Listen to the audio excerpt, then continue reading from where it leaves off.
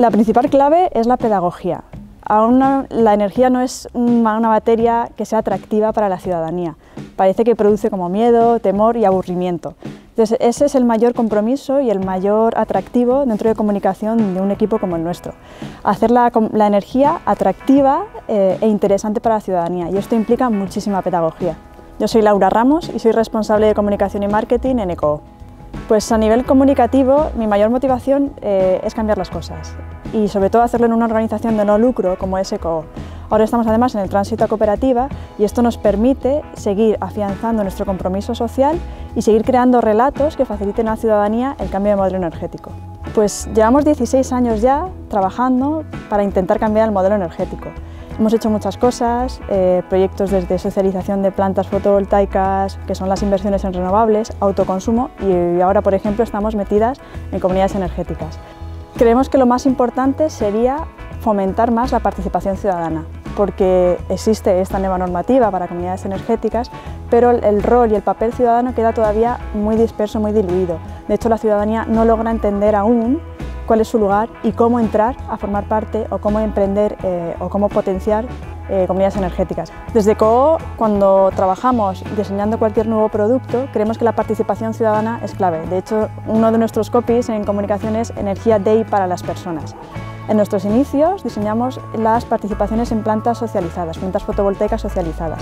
¿Esto qué quiere decir? Son inversiones desde 100 euros con una rentabilidad anual del 4,5%, en el que tú, en vez de tener el dinero en el banco, participas en el cambio de modelo energético y además recibes con ello unos ahorros trimestralmente o anualmente, dependiendo del modelo de participación. Esto te permite también participar en el cambio de modelo energético. Uno de los mejores ejemplos de aprovechamiento son los centros escolares, los colegios. Un colegio, una residencia, lugares en los que la gente, las personas, tengan actividad durante el día, durante el momento de producción de energía.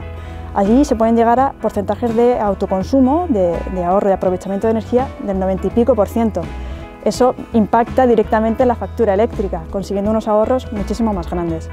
Uno de los trabajos más importantes que tenemos en comunicación es hacer entender y comunicar de manera clara y transparente cómo impacta el hecho de tener un autoconsumo fotovoltaico en tu factura.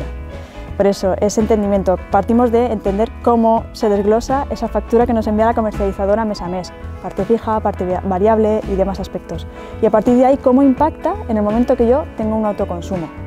Aquí, por ejemplo, en las oficinas de ECOOO, en la calle Clara, que estamos en el centro de Madrid, en Lavapiés, podéis pasar a vernos cuando queráis, tenemos el primer autoconsumo colectivo que se hizo en la Comunidad de Madrid.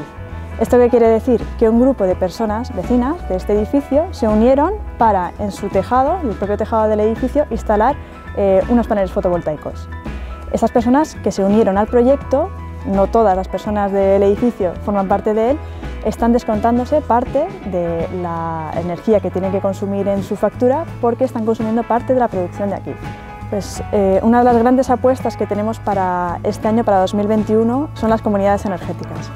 Desde ECOOO entendemos que nuestro mayor valor no pasa únicamente por el expertise de ingeniería, sino que nuestro expertise como generador de comunidades, como dinamizador de comunidades. Este es el mayor valor, porque nos va a acercar no solo la energía a los barrios, a las ciudades, sino una manera de consumir, una manera de relacionarnos como personas, de fomentar la participación ciudadana a través de grupos de consumo, a través de cohousing y a través de múltiples experiencias que van a transformar las ciudades no solo desde la energía, sino también desde la economía.